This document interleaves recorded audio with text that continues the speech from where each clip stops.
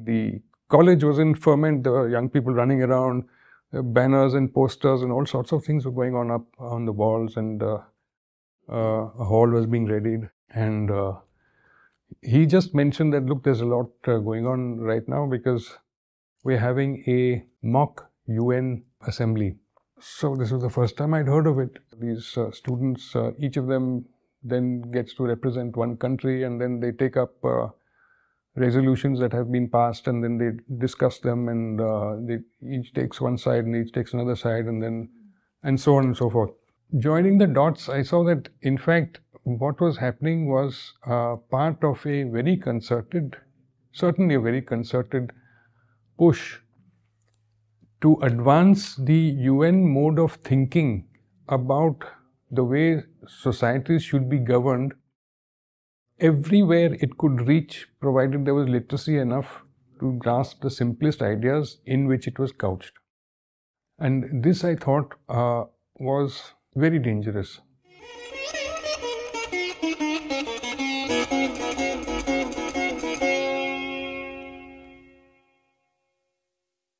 Welcome to you all to what I called a multilateral short course. Is a learning program on culture and development.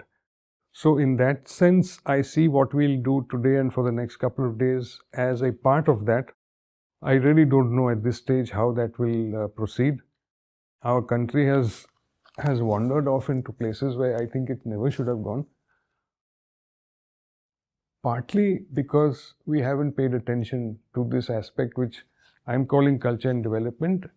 And what has made that happen are these forces that we've been chatting about since yesterday, since we arrived here. These forces and influences, and my perspective on what we call the multilateral system is in fact the genesis and the source of these forces and influences. The subject is not experimental in any way. The subject is extremely serious. In today's session, I wanted to do the following. Begin with what is it that we call the multilateral system, and how is it ordinarily visible. Just a bit about myself. I am neither an academic nor a scientist, nor in fact a cultural professional. In fact, it came as a surprise to me about the UNESCO affiliation, which I've had now for a number of years. Because I'm not an anthropologist or an ethnologist or a musicologist or a cultural administrator of any kind. What I have done, however, is quite a bit of documentation on what these days it's fashionable to call indigenous cultures, but essentially means tribal folk, as people from my generation would know, or Vanvasis, simply because I grew up in Bombay and I was always attracted, partly because of the closeness to the Ghats, where thanks to a grandfather's house, we would often be packed off as children. But then later, especially to the north of Bombay, where the tribal societies were still flourishing, the affiliation with UNESCO. Along the way, I was able to also work with the central government, which is Ministry of Agriculture and Ministry of Environment. At some time, it overlapped as well, and through both, I was able to, in fact, understand better this whole juggernaut called development. The cultural underpinnings of what I had seen, which had no place in the route or path of this juggernaut, and then naturally came to think of who or what was it that were in fact moving these great vehicles around into our daily lives and into our perceptions of what our daily life should be. As you can imagine, the UN system is the biggest vehicle. It is, of course, the most powerful.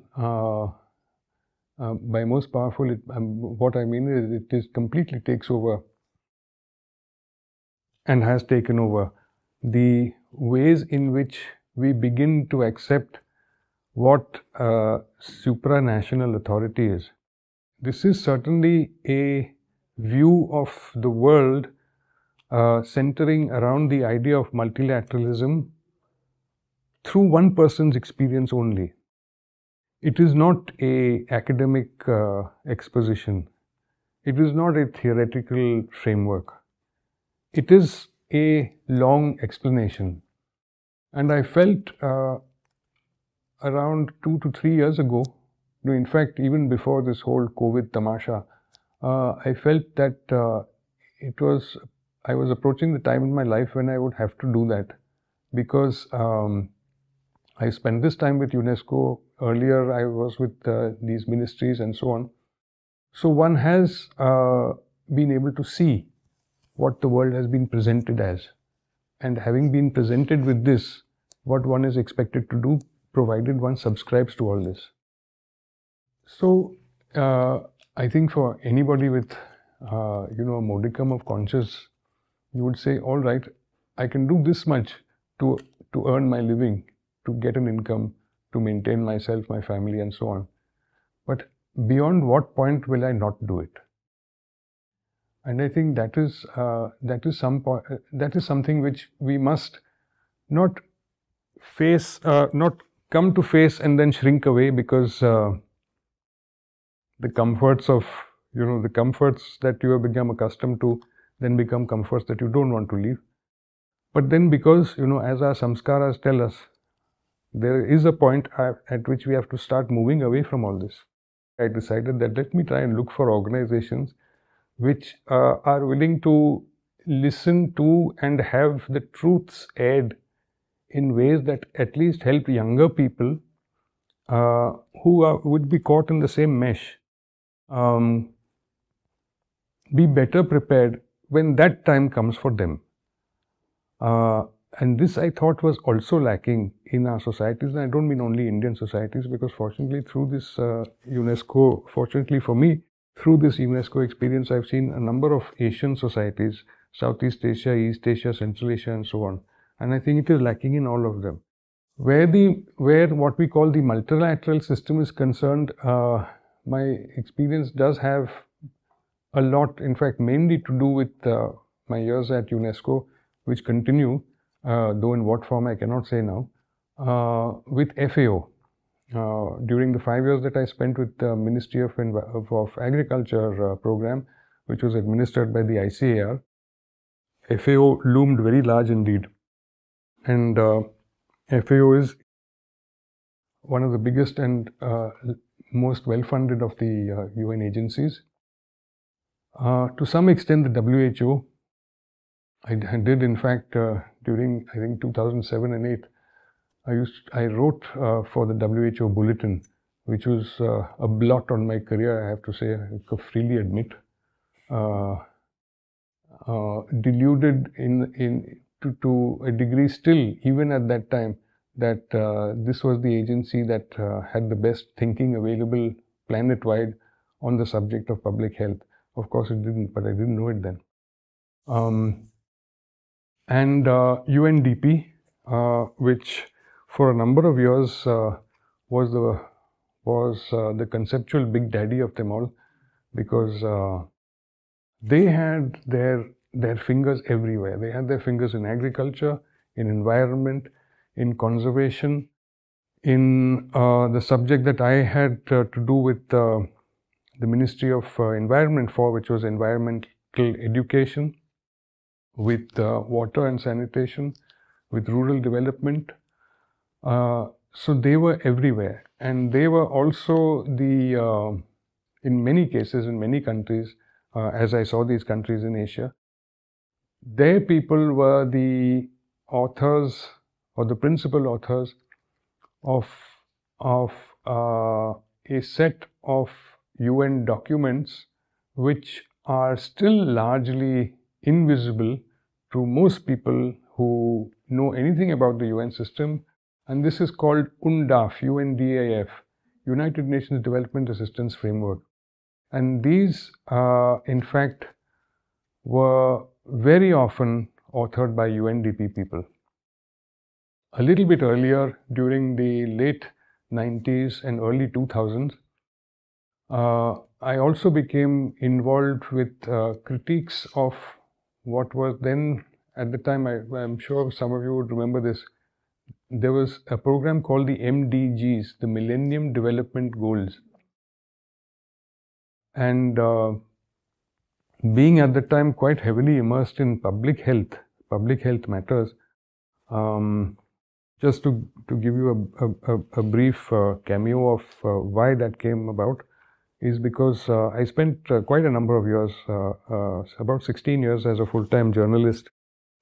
This was mainly in Bombay. And during 1991 and 1992, when what were called AIDS and what was called HIV became very popular subjects. They were also considered to be very popular scientific, I think, avenues.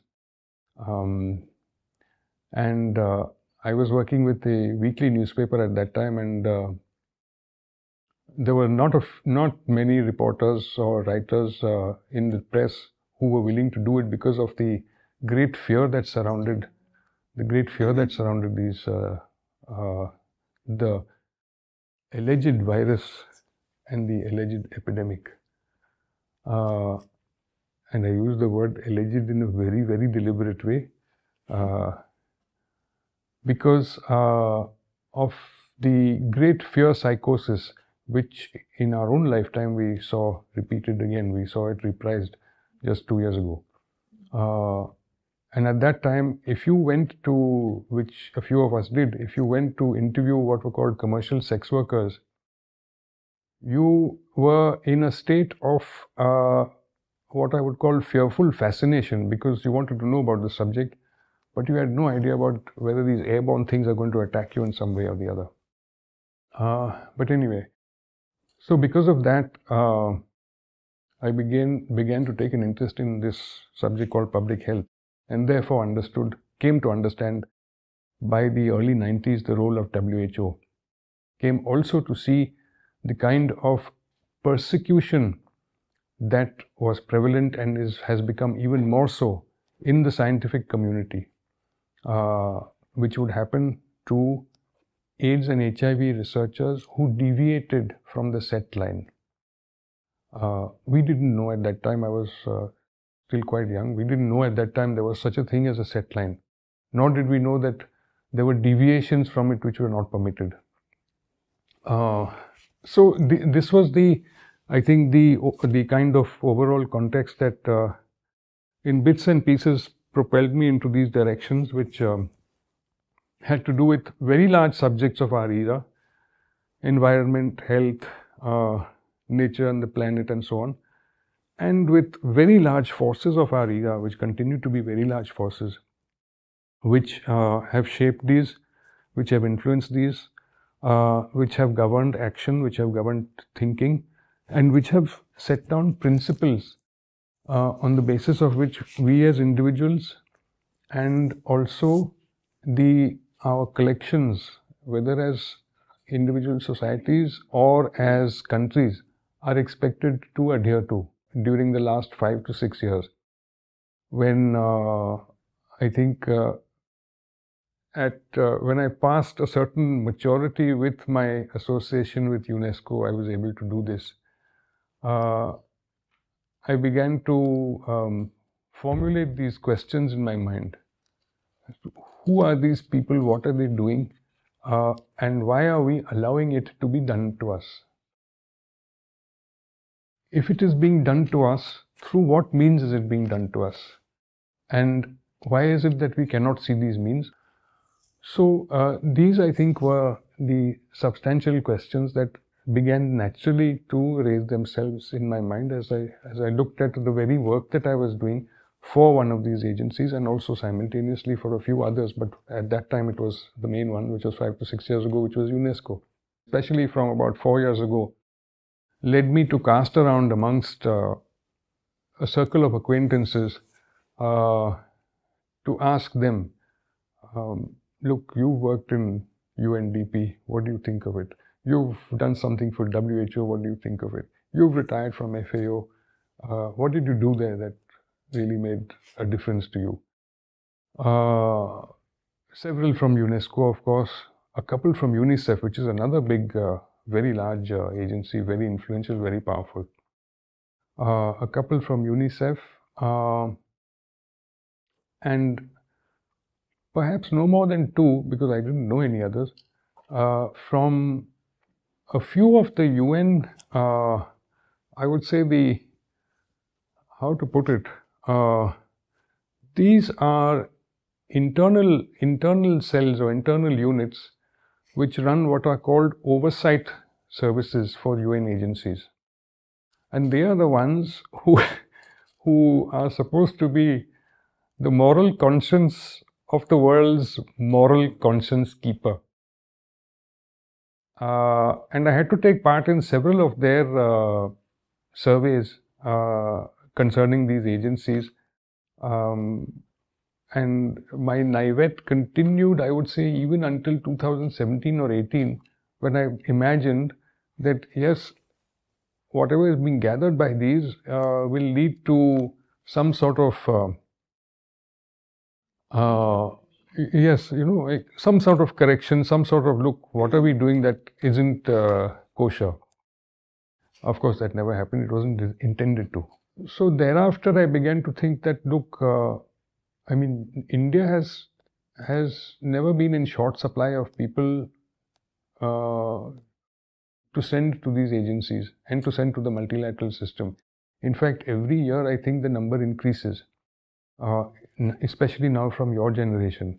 But this to me was a red signal, a big red signal, because the way I looked at it was that if we had to contribute people to this, then they had to be people with substance, people who had enough experience, people who had considerable knowledge, people who had the wit and the ability to see what they faced in their home country, which is India, also being faced by other people in other countries whose languages they could not speak, but they could observe and identify and understand, yes, this fellow is going through the same thing, or this household is going through the same thing.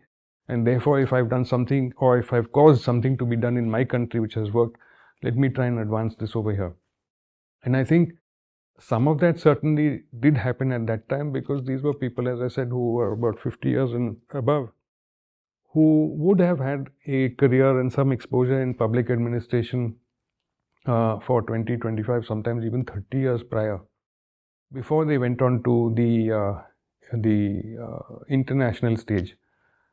And then from around the time when, particularly I think looking at the period of about 2005 to about 2015, when in the multilateral lending banks,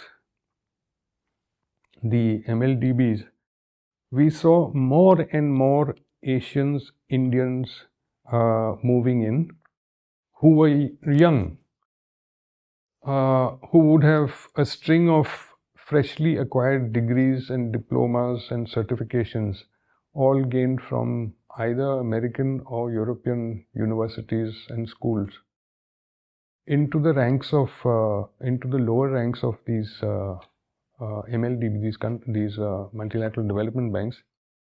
And then within a matter of 2 to 3 years, they would be in positions where they were assisting the drafting of the bank's country lending strategies.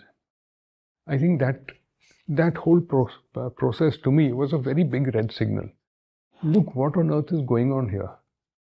The very many groups who have been critical of what is called global finance and the global financialization of so many things that are now financialized, not just commodities, whether they have paid enough attention to this or whether they were persuaded not to.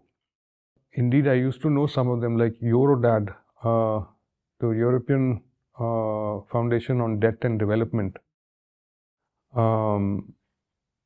what was the name? He was a Parsi mystery. They were very competent with theories, with frameworks, and with lending strategies, effectiveness, reporting, and so on and so forth. Yes, but what about those who were in fact sitting in those chairs as country assistants, development team assistants, project supervisors, and these projects were, $500 million and above. How could a 35-year-old who had completed a PhD just 3 or 4 years earlier decide on behalf of an entire country, even if it was a small country like Laos or Cambodia, that this is what was needed? I couldn't make any sense of it. I expected others to, but I didn't find enough. Perhaps I didn't look, of course, I was saying, we get wrapped up into so many things, we can't look everywhere at the same time.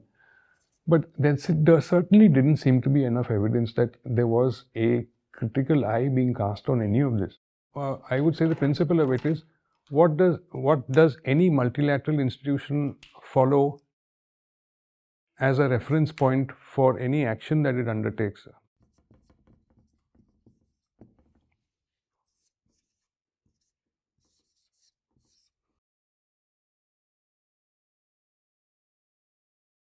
When we wanted what we called a ground report from any place where we didn't have a correspondent or a reporter, then we would look for, and we usually had on hand, and especially if you're at an assistant editor level and above, then you would have on hand a list of what we call stringers. So a stringer is somebody who usually would work in one of the language newspapers, so a non-English language newspaper, but whose writing in English was competent enough or clear enough so that with minor editing it could become a news story. So we valued stringers, as editors we valued stringers because they were the man on the spot.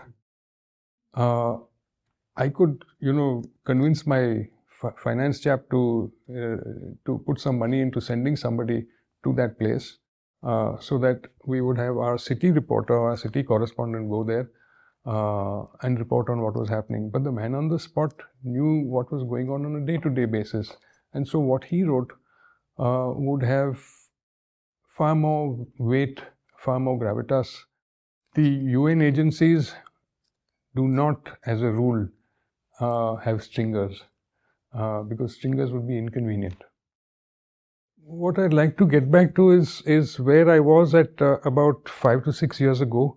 As I said, this red signal of the young people.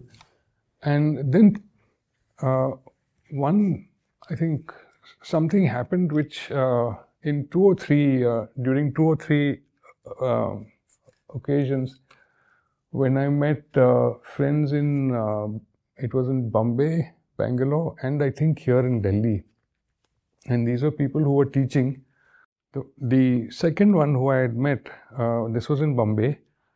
He was teaching at one of these management institutes. And I went and picked him up. We were going to go out for a drink and dinner. And the college was in ferment. There were young people running around, banners and posters and all sorts of things were going on up on the walls, and a hall was being readied. And he just mentioned that, look, there's a lot going on right now because we're having a mock UN assembly. So this was the first time I'd heard of it. And I said, what on earth is a mock UN assembly? And so he explained to me that, look, this is what happens, or these students, each of them then gets to represent one country, and then they take up resolutions that have been passed, and then they discuss them, and they each takes one side and each takes another side, and so on and so forth. And this was repeated to me when I asked my other friends who were teaching in Bangalore and Delhi, who mentioned this. I said, is this thing what you call this mock UN assembly? They said, yes. And do you have it in your college or your university? Yes. And then one day in Bangalore, when I was setting off for one of my what we call missions, it was somewhere to either to Sri Lanka or to Cambodia. What I usually had to do was to print out, like I do here, but much more voluminous, some of the material that I have to present and so on. Bangalore has this thing called a printo, which is a print shop.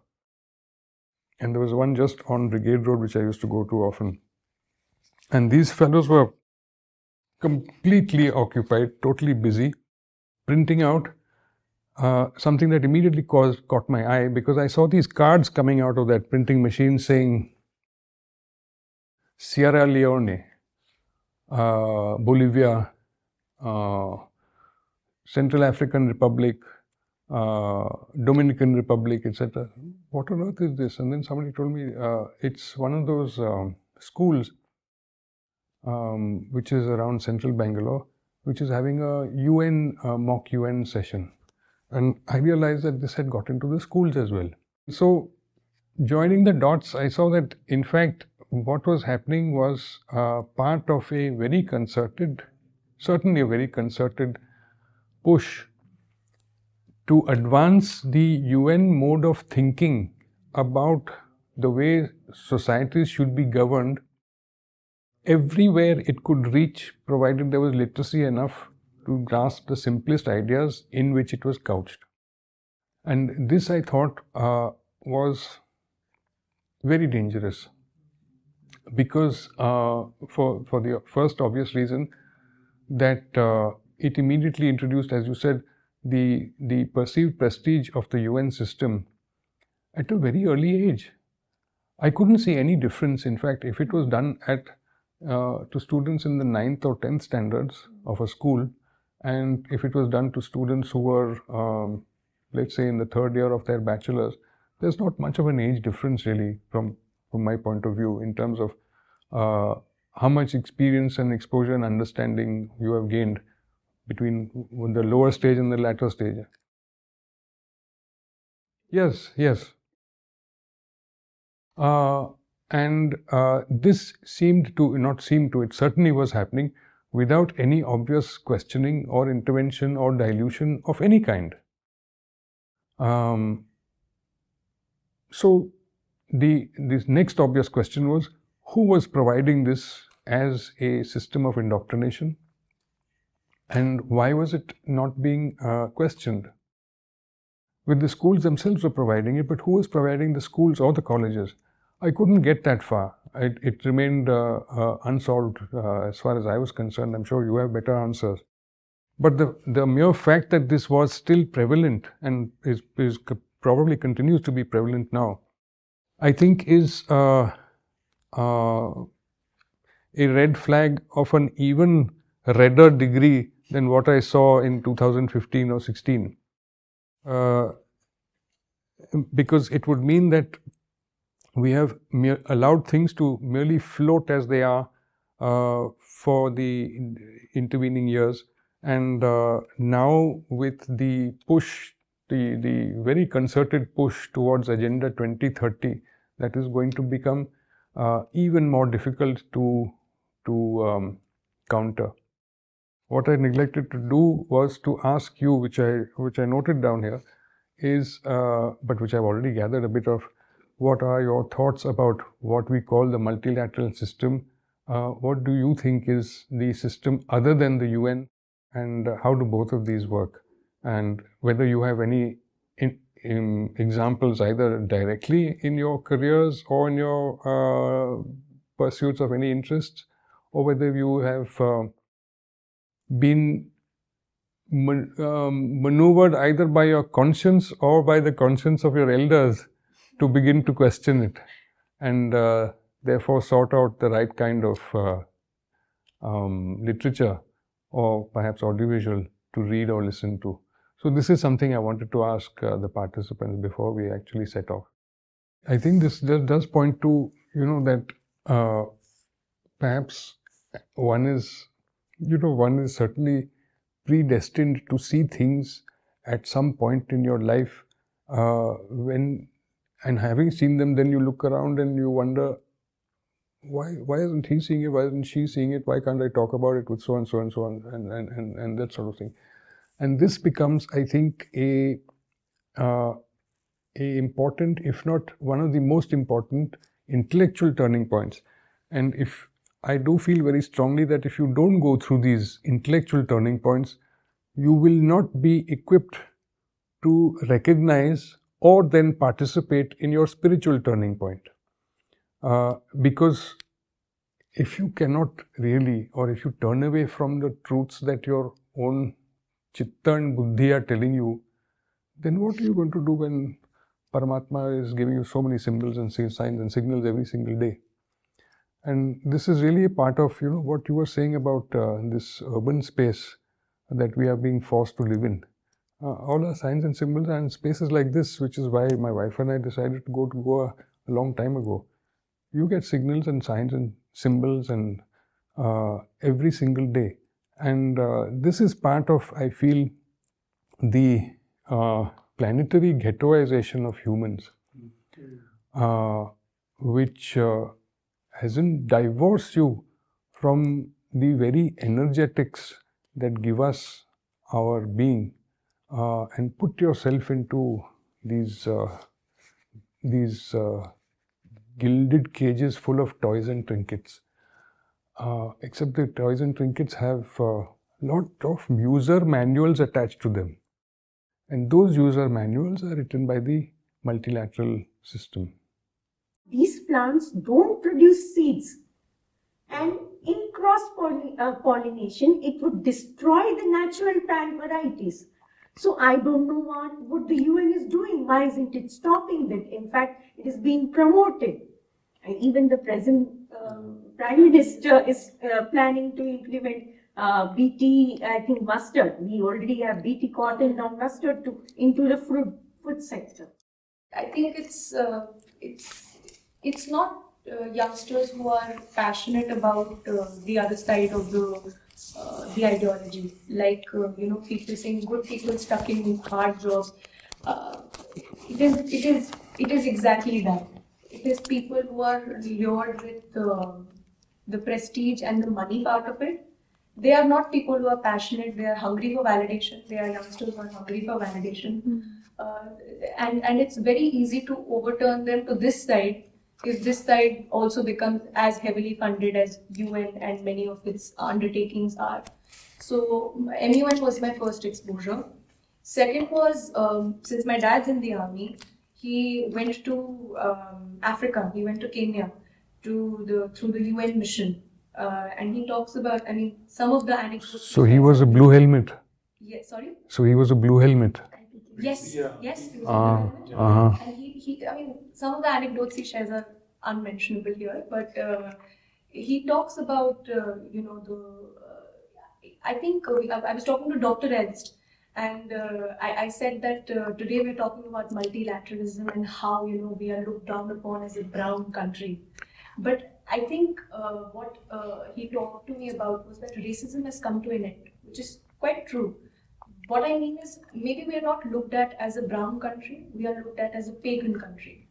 I think that is the way that we are viewed as. And that is something that my dad felt very much being there in UN, when, he saw these Africans very easily, absorb French as their medium of expression, or whether they saw these international correspondents and representatives, how they are easily able to control people there and the tensions over there, and how easily, India and Pakistan and these countries were supposed to be the infantry for these tensions. So, if someone dies, it's our people, but then congratulations to the Denmark army, because, well, you were there to, say hi to all of us and wave, because everyone else did. So he talks about that. I think both of these things quite resoundingly made it very clear to me that this is a new model of colonization. This is a new way to keep us down, and this is a new way to monetize on human behavior, which is natural to countries like ours. Like I said, validation, money, prestige, these are very important to Eastern cultures. And this is what they monetize on. Like they have monetized on the existing divides that have been in the countries, whether it be the Hindu-Muslim divide, whether it be the proxy wars that were fought during the Cold War. They've always monetized on these particular divides, and that is what they're doing through UN as well. This is very much, what you were saying about the Christianization of the brown races. Yeah, you look at the Italian missionaries, for example, Roberto de Nobili, who spent probably 3 to 4 years learning Tamil. And because of his approach, then the Vatican invented this term, or either appropriated from somewhere, called acculturation, and it could be applied only in the missionary context, where the missionary or group of missionaries would in fact just imbibe what there was in order for their mission to succeed, but their mission would commence only after they had achieved some familiarity and facility with language and customs and dress and everything else, and food, of course. I'll tell you about China from inside. And part of what you're saying about how has China managed to do this. And then you talked about it. You hide your capacity and bide your time. That's what they did. I mean, they have said it in these ways, but what I saw directly has, I think they are the masters of illusion. Masters, and I saw this time and again. In that, I mentioned about the way the Chinese had maneuvered themselves into WHO. In fact, there was this woman who was the head of WHO for 2 terms, Margaret Chan, and I think many people who were even moderately critical of WHO didn't see it at that time what that meant. And then there's the situation of the UN today with, or vis-a-vis, not vis-a-vis, but certainly with the old Chinese incursion into the multilaterals.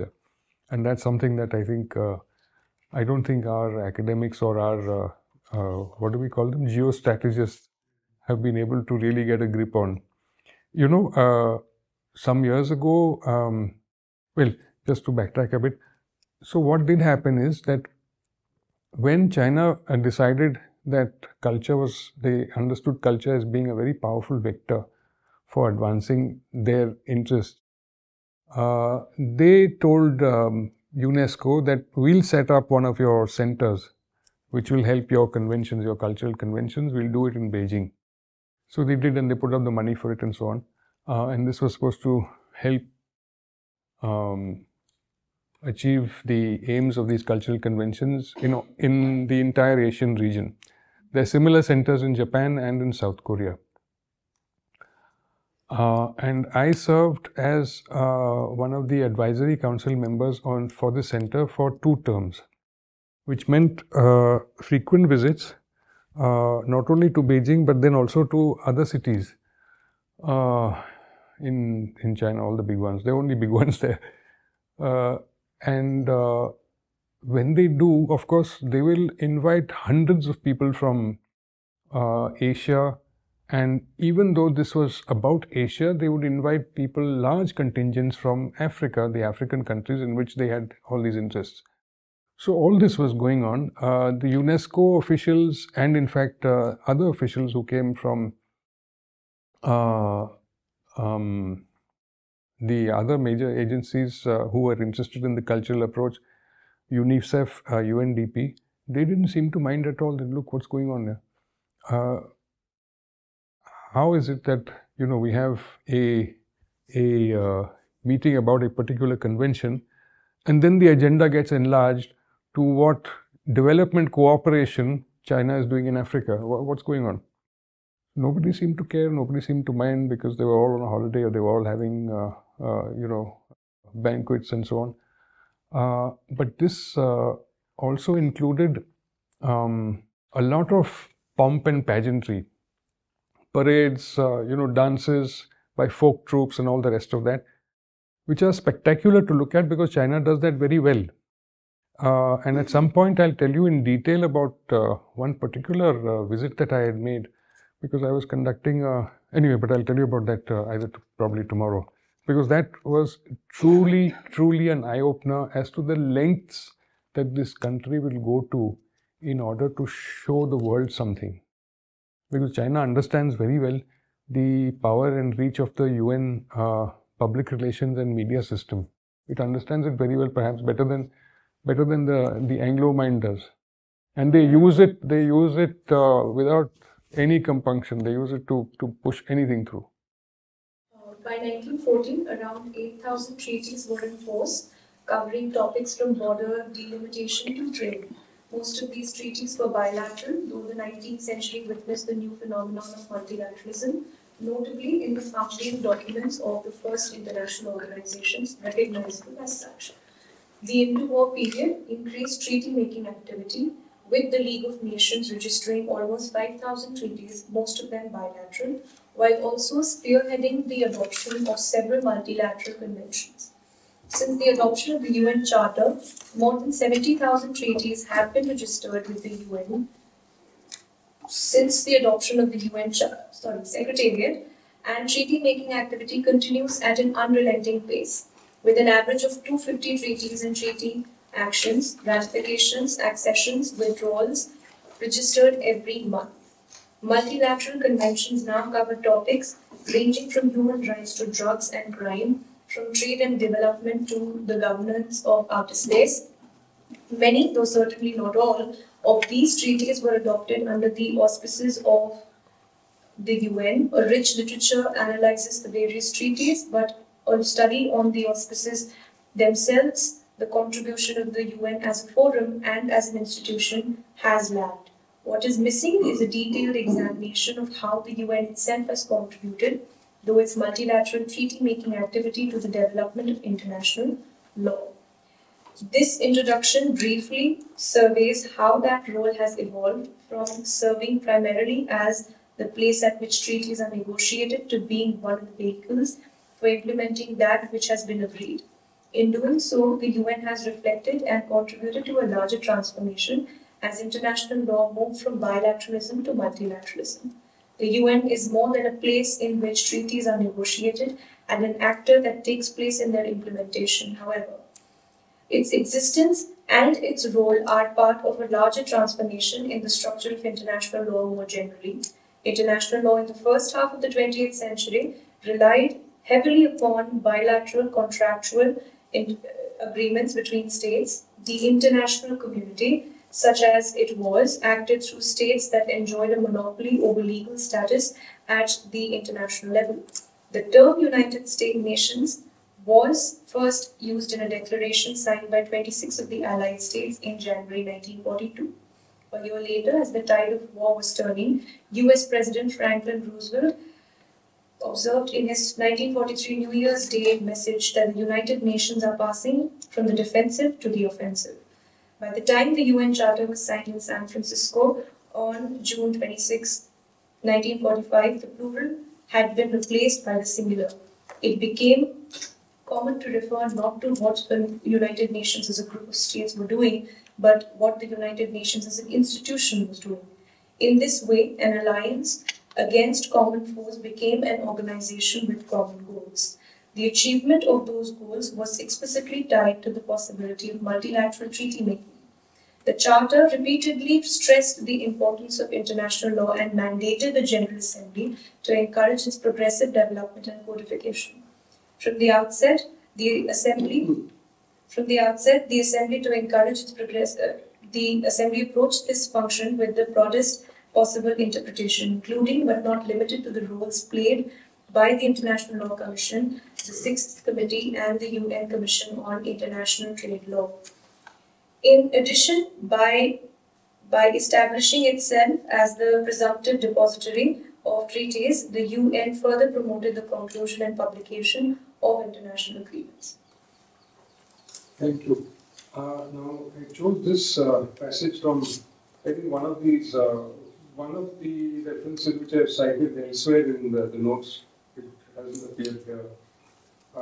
Because I thought it goes well with giving us a background of what is the primary apparatus and why does it work the way it does. So, as you can see from here, treaties, and therefore law, and therefore rather the primacy of contractual obligations between states, that is nation state, that is countries, and a UN agency.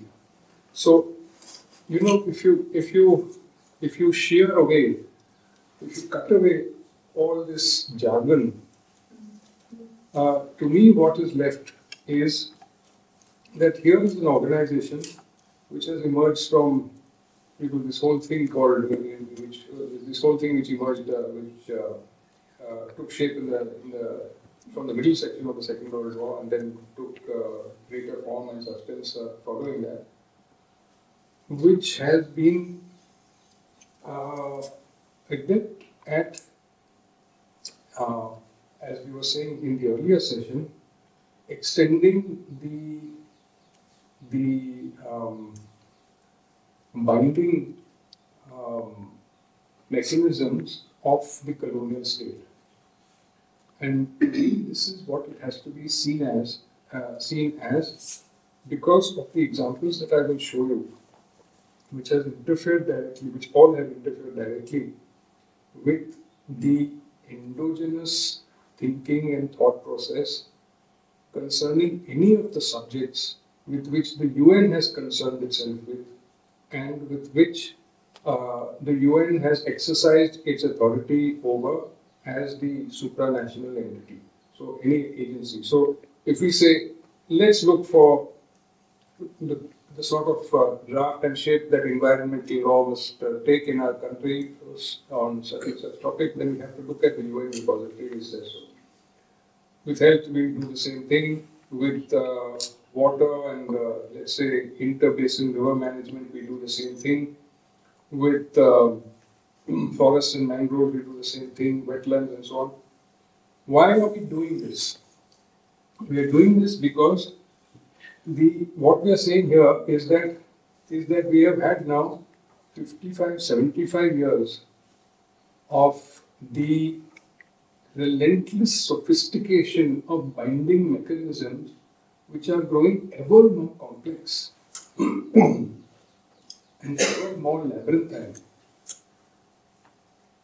that enmeshes our countries, all of which, many of which are now signatories to practically 90 to, I don't know, one estimate I came across was 90 to 91% of the conventions, treaties, and so-called multilateral instruments that exist.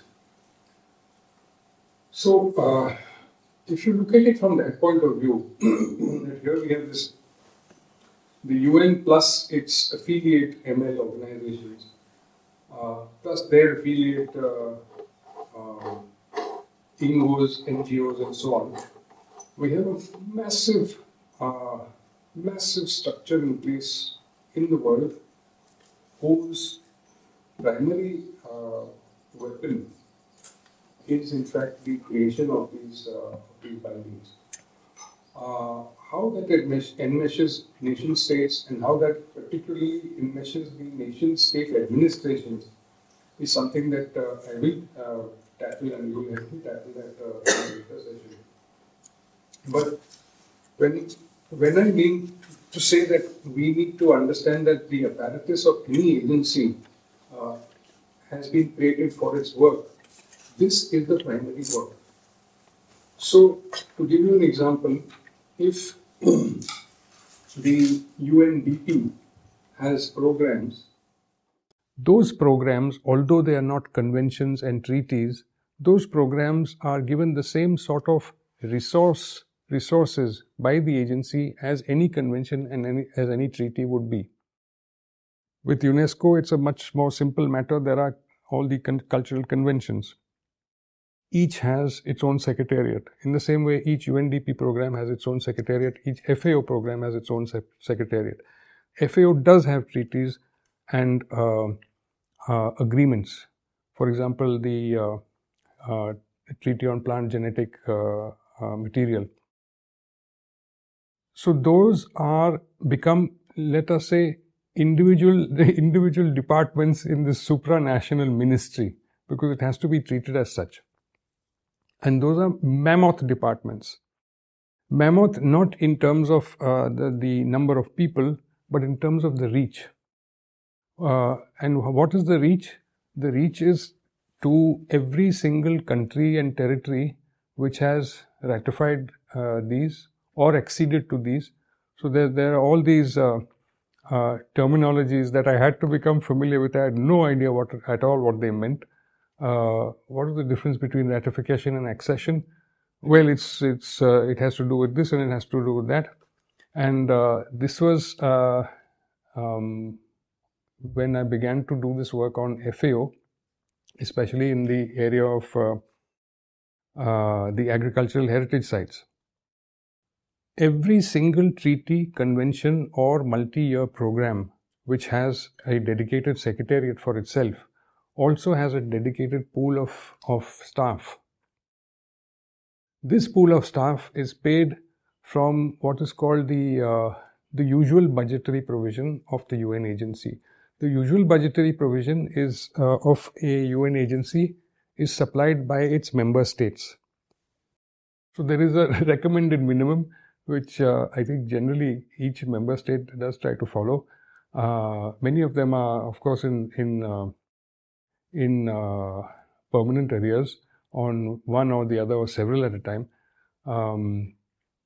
And that is the reason why technically the UN agencies like to say that they are always in a shortfall in terms of their members' contributions. Members mean the country contributions. So they may be technically correct, but this is only as far as the work budget is concerned. Then there is what we would immediately recognize as extra budgetary streams of income, or if you put it that way, I think it's more apt to call it the revenue for the UN agencies.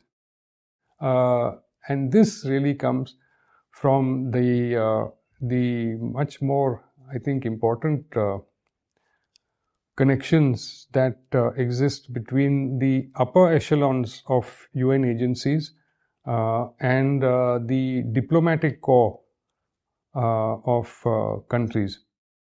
So what that does is that creates programs which are meant to support a UN agency in its work through one of its treaties or one of its instruments, but which exists outside the usual budgetary framework. What this does then is that this immediately enlarges the money space for any agency. But the enlargement then becomes outside supervision. That means outside supervisable boundaries. What is supervisable is the work budget, and that is supervised at the annual, usually the annual committee meeting or the annual assembly meeting for that particular agency, or if the program is large enough or if the treaty is important enough, that particular assembly. And that is so far as the members' contributions, over which technically the members have a right to intervene and question and demand budget sheets and balance sheets and audits and so on. But what happens with the rest is that goes under extra budgetary contributions, special contributions. There are all sorts of fabulous names that are given to them. For example, I mean, I used to, for some of my missions in Asia, I used to be paid out of something called the Japan-Funds-in-Trust, which was very simply a large lump of money that the government of Japan threw at UNESCO and said, please use it in ways that you like to use it. But when you use it, make sure that it is used in countries where we have a sizable diplomatic presence and in which we have also done work through our own aid agency, and that happened to be JICA, the Japan International Cooperation Agreement, I think it is. So all this came with strings attached, silken strings, but strings nonetheless.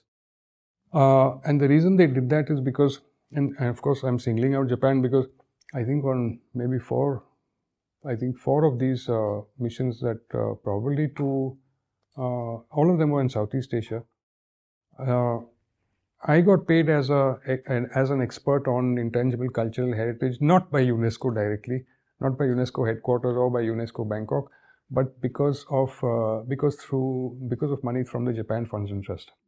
So what I'm trying to show you by this is that Japan in this case, through the funds and trust for this particular agency, it would have funds and trust for other agencies which engage people like me in other sectors in other countries. What then happens is that this becomes effectively a hidden arrangement. The secretariat of a convention or a treaty will report it at the annual meeting, but it's a report. It's not a statement of objectives at the start of a program year or at the start of a program cycle, which in the UN system is 2 years. So a secretarial administrator does not go up and say that, look, we are expecting this money to come from such and such country, we're going to call it this, and we we would like to deploy this money in so and so country to work on Convention A or B or C or Treaty A or B or C. No, what they will do instead is they will first, I think this is something that I've pondered over long enough, because very often I came across situations in these countries which simply didn't make sense to me, and what didn't make sense to me is the presence of certain people who had nothing to do with what we were doing from the countries that were actually donating that money. Why is this Japanese man who builds railway lines, why is he sitting here? That fellow there from this, that new multilateral development bank that's set up in Shanghai, who are busy actually giving money for garment processing factories, what's he doing here? You know, things like that, electrical power transmission and so on. So these were obviously signs to the backroom operations or the backroom deals that existed between UN agencies and what UN agencies love to call donor countries. Of course, the donations are all given the cloak and the garb of humanitarian assistance or relief, or where the donor agency, you know, as I said, then becomes the hidden director of where the money is to be deployed. By where I mean not for a particular program. They are not interested in the program. They are interested in the effect that the use of the money for that program has on their continuing presence in that country as a vector of a particular kind of development that they are interested in seeing happen in that country. You would have your head chopped off if you said that in a UN agency. Of course they have accountability, but it happens to be post facto. You've already done it. So they will report it. And having reported it, then what the usual pattern is, it will get reported at the annual session of the agency or the convention or the treaty or the program or the international instrument. And then it will be put up to the member states to agree that this becomes part of the official record, and then that the conclusions or the recommendations arising from that particular program will themselves be used as justification for something to follow in the coming year.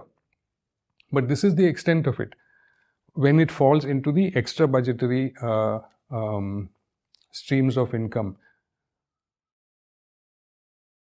So, I mean, the corollary question is, what happens to the money that the member states, that is the countries, that are signatories or that are members of any convention, agreement, treaty, which they are obligated to pay every year, what happens to that?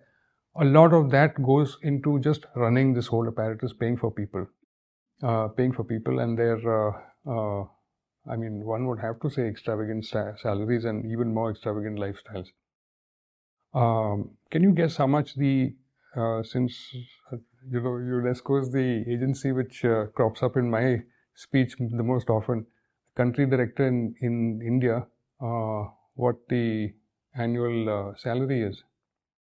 From what I remember being told about 4 years ago, it was about just under 200,000. But then again, this is just salary. Yeah, this is only salary, and if the the country director of a UN agency was like a Gulf NRI, he would save 100% of it, because he spends on nothing else: accommodation, transport, holidays, all the rest of it is paid for. During the time that I was very active with the Narmada Bachao Andolan, and when we had this fellow, this World Bank head, Wolfenson, James Wolfenson, there were, during that period, there were a lot of protests. I mean, there were protests anyway all over the place during NBA days. But when Wolfenson was there, thanks to this organization at that time, which was called International Rivers, there was a chap called Patrick McCurry, who then wrote a book about the whole big dams nonsense. The word that, or the info that we got out of those activists was that the World Bank gobbled up something like nearly 70% of their budget on themselves. Their annual budget was to sustain themselves. And this was, it was unimaginable to us that you are supposed to be the International Bank for Reconstruction and Development, which is your official title. What reconstruction and development can you do with $3 out of $10?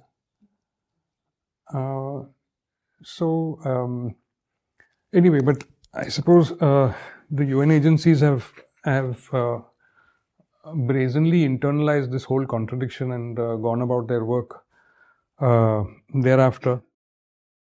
And not only that, they have actually enlarged it, because what does happen, in fact, your point about accountability, what is told even to the representatives of the member states is what is spent from a particular source and tranche of funds from that source, not what is collected or not what is agreed upon and is yet to be collected.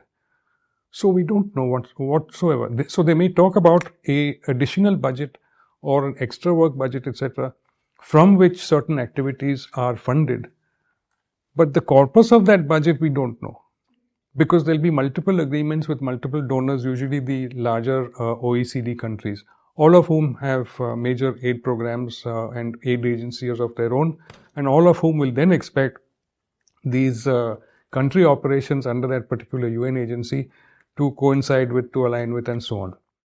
So this is an inside view of the whole money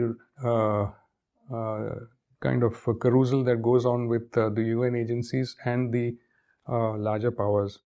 WHO, which has an outsized budget, who audits WHO? Do you know that the CAG, our CAG, audits WHO accounts? So CAG's counterparts in other countries, which have a certain level of expertise and technical competence, who can do this, they do this for other UN agencies as well. So far as I know, CAG has audited WHO for 2 cycles, and on both, they have raised major issues. Where did this money come from? You said you would spend it here, you didn't spend it here, and so on and so on. Massive issues. If you look at them as in, and if you go to WHO, anybody, UNFPA, whoever it is, and say, please describe to us the ways in which you have self-corrective, self-remedial measures and internal processes. They'll say, yes, of course, we have this, that, and the other. Like I was telling you about the the invisible UN units which do the internal oversight.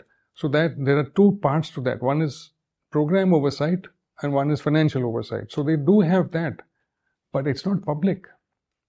Even the internal oversight that I have, surveys that I have contributed to, are not public. So they and this is the there are it's like one of those halls of mirrors. There are levels of veils that you don't even know exist. So member states often don't know that a internal oversight report has been produced until they ask for it. So it's not a private corporation, nor is the auditing firm a private corporation. So I wish there was, at some point, I had been able to gain entry into one of these general assemblies, but being a mundane and lowly sort of oriental figure in some backwater third world place, I never made the grade. But thanks to some higher ups, I did get some idea of how it actually works. And really what I heard, at first it completely confused me, but then when I sat and thought about it and thought about what I had experienced and who I had seen in those countries doing what, then it began to sort of make sense in a peculiar way. If you're part of one of these things, you bang your head on the wall in frustration and say, look, we have been in situations, by we, I mean the name given to my technical role on working on cultural heritage was expert facilitator in the Asian region. So at that time there were about 12 others, and often I would, usually two of us would be in some country for a particular program, and we would bang our heads on the wall in frustration because somebody from a district could not come to the capital, the district capital even, to attend what we were doing there because they had no money. And part of the preparation for a UN agency mission is that you begin working with your host organization, which is the ministry or the department in the country, in the national administration, which is mandated to liaise with that UN agency. So you begin working with them usually 3 to 3.5 months before the date of your arrival. So you first get to know who it is you're going to work with. You have a couple of phone calls with them. You start exchanging emails. You provide a draft program. Again, it's you, the UN agency, providing the draft program to them, the receiver of wisdom, the receiver of UN wisdom. And this is why I pointed out about the reciprocity. It's never that way. Then you tweak the program. You want it, they want it for longer. UN agencies will always want long programs, 4, 5, 6, 7 days. And having my experience with rural development, when we used to work even with Center for Environment Education, Himalaya, or with the ICR program, you can't get people in rural areas to sit down for more than 2.5 days. Even for us in 3 days, I still have that, that anxiety. How am I going to justify your sitting around here for 3 days when you have other things to do? And especially for people in rural areas, they're certainly not going to sit around for 2.5 days waiting for wisdom to fall from the UN skies and be enlightened. So they're going to say, no, 5 days is far too much. We want 3 days. And so that negotiation will go on. Eventually you settle on something. Then you tailor the program accordingly. And then you get to the point where you want to know who are the participants, where they're coming from, what work do they do, what interest do they have in this, and what do you need to get those participants here. And invariably, the ministry of and administration officials would say that, look, we'd like these many people to come, but we are probably going to fall short of money. In which case, my email would go to the representative of that agency or that convention or treaty on the ground there in whichever country it was, saying, look, could you release a little bit of money so this poor fellow can at least hop into a bus and come to wherever we are going to have this meeting? And there was never any answer because they couldn't do it, or they wouldn't do it. And this is the thing that I think is really symptomatic of the way a UN agency treats those who it makes a point of saying it is there to help. This was absurd. I mean, these have been in absolutely point blank, outright absurd situations.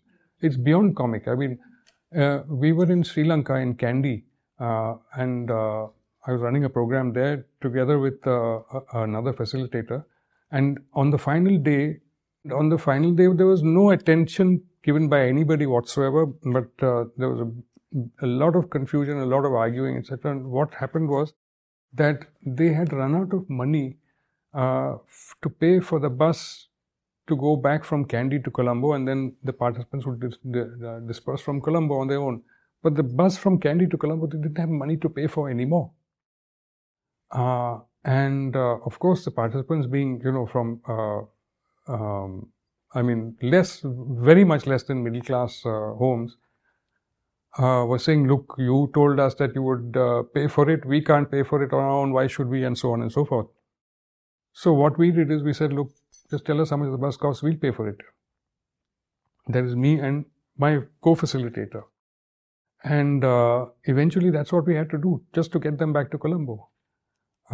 So, of course, it was great loss of face for the Sri Lankan national authorities. At that time, it was the National Archives in Colombo and the Department of Education. It was split between both these, the cultural sector. But for the participants, they would have been stuck there and left to their own devices to get home to wherever it was, northern province, southern province, anywhere, Trincomalee, wherever it was. You neither recognize them, nor do you understand, and this is something that used to irk me every single time, nor do you understand their mode of living. You do not know what they have to face from season to season, how they organize their household income, within their difficult circumstances, how they conduct their craft or their art. And therefore, even the most elementary socio-economic profiling that, look, let us understand where you make your money from. Out of this, how much comes from your art, whether you are selling it or whether you are teaching it, or your craft, the same thing, and then see how we can help you. None of that would happen. So if I would insist on the host ministry or the host administration providing that, then it would be rooted back to UNESCO saying the regional center, which, for example, for Sri Lanka, the regional center for UNESCO would be here in Delhi. This is being asked for, can you please provide data, which, again signals a total gap in the national administration side, because they don't have any, because they haven't been told that this is going to be required. I've been to them in for example, in Central and Eastern Europe, in two of the countries there, only in order to talk about certain aspects of our work in Asia. But they did seem to, those are also quite poor countries. They did seem to have some way of dealing with it, which is better than how we deal with it. Part of the reading of life, which the UN agencies consistently and religiously fail to do, because, I have to come to that conclusion given all the evidence that I have accumulated. That is what they're designed to do. They're not designed to solve these great problems which they have drafted and which they have crafted. They're not designed to do that. They're designed to do very much the other kind of thing, which, we've got our notes down on, the propagation of the neo-colonial project. And this has to do with a lot of the UN agencies that have anything to do at all with environment, nature, water, rivers, forests, and so on. Because all of them touch this part of indigeneity.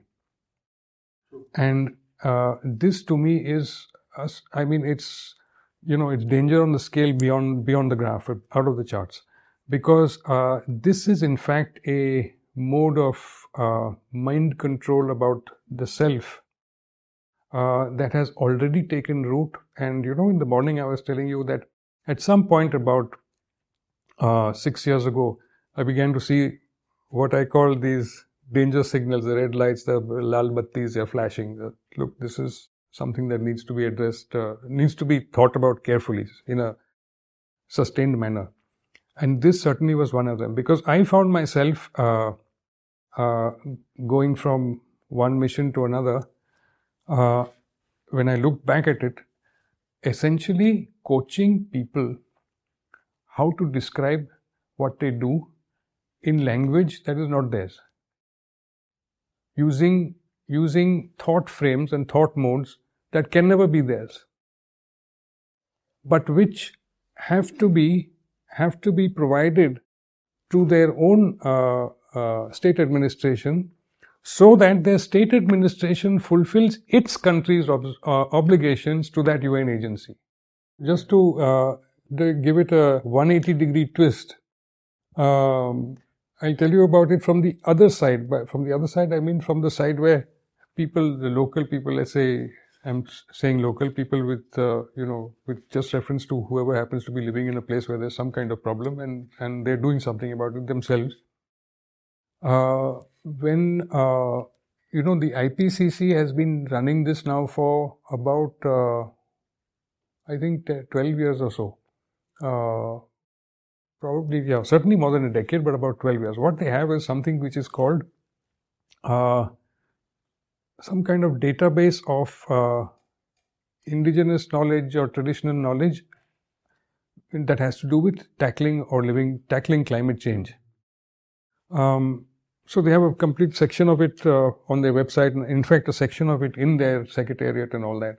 And what they do is that they ask other UN agencies, look, you chaps are working on either on tribal people, or you're working on forests, or you're working on agriculture, or you're working on water systems, whatever it is you're working on, mountain water basins, dry land, and so on.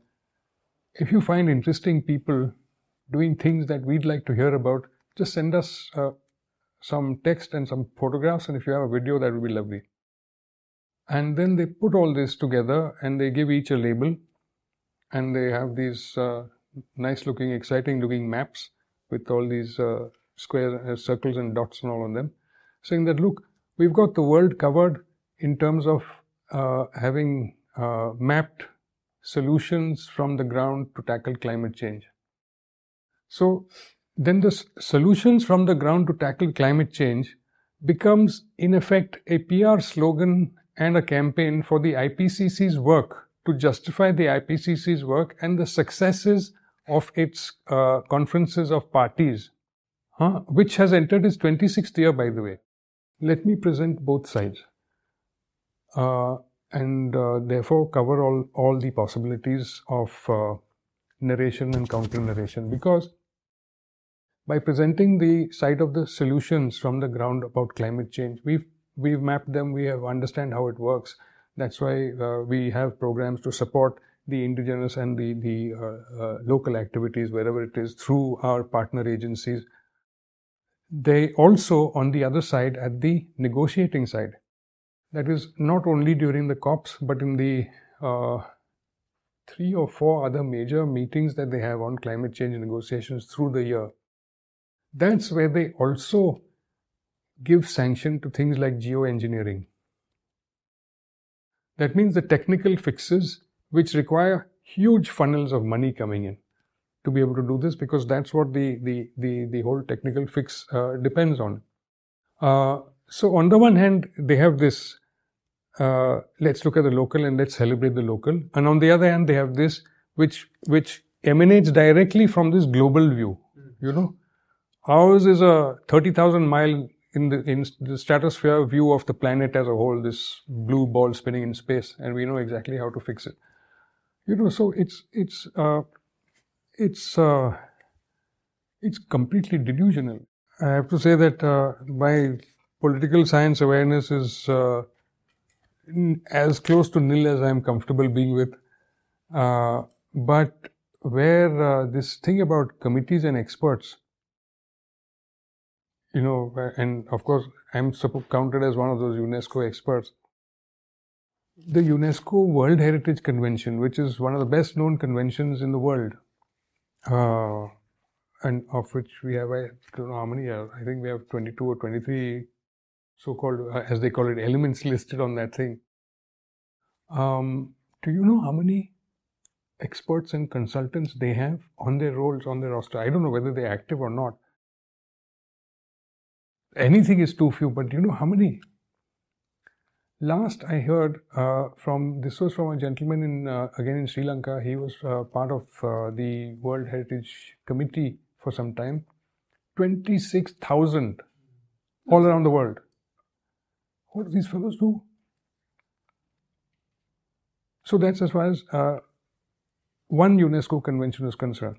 The FAO Global Consultation on Food Security and Nutrition, which I was a part of during my 5 years with, not 5 years, but about four of the years with the Ministry of Agriculture ICR program. And then because I continued to work with that in a quite a critical way, for some reason I was kept on, and I'm still technically part of it. This is the group of people who are supposed to provide advice to one of the apex FAO committees. It's called the Committee on Food Security, which I think for 2 terms was chaired by M.S. Swaminathan, who people may have, I hope they do have mixed views about. I don't have mixed views about him. Or his daughter.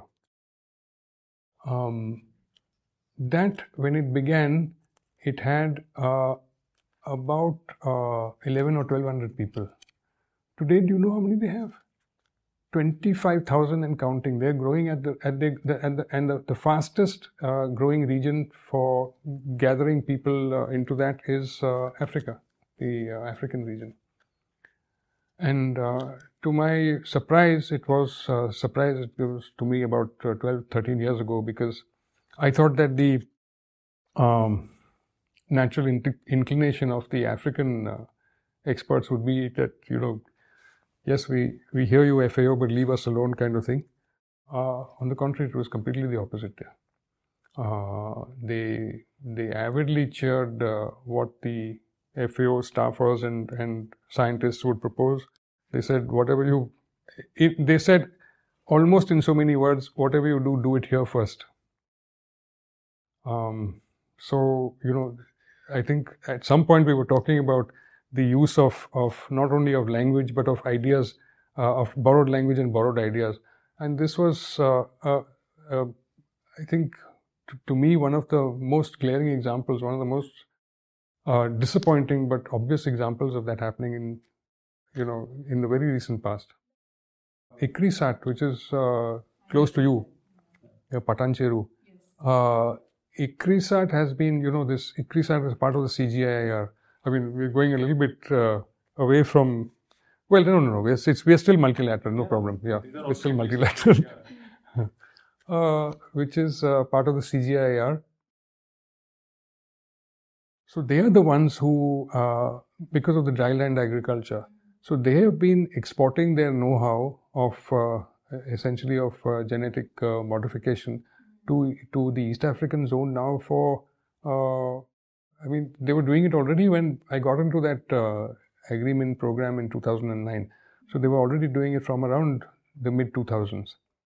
And in fact, there was regular traffic between ICRISAT and Kenya. And then from Kenya, they would disperse. So, which seeds in particular do you know? Legumes. Yeah, legumes, but also then they moved to cassava, yam, taro, all that. Then they moved into sorghum. Sorghum is hugely important there. They also brew beer out of sorghum. And what else? Yeah, and then the small ruminants, large ruminants. So they moved all so that traffic began a long time ago, and those were also the formative years of what is it called, AGRA, which is the Gates Foundation funded program in Africa. So all this happened, in parallel, which is why at that time I expected that, look, having had the experience of correspondence with the South Africans, the AC Bio, those who were against genetic modification of crops and plants and seeds in South Africa, I had the expectation that their actions and their methods would have in fact permeated the countries to the north of it. But whether it did or not, I don't know. I certainly didn't see any evidence of it in those consultations to that FAO committee. Yeah, so I think that gives us a good footing to move on to the next topic, which I'd slated for today afternoon session, which is this thing called global governance.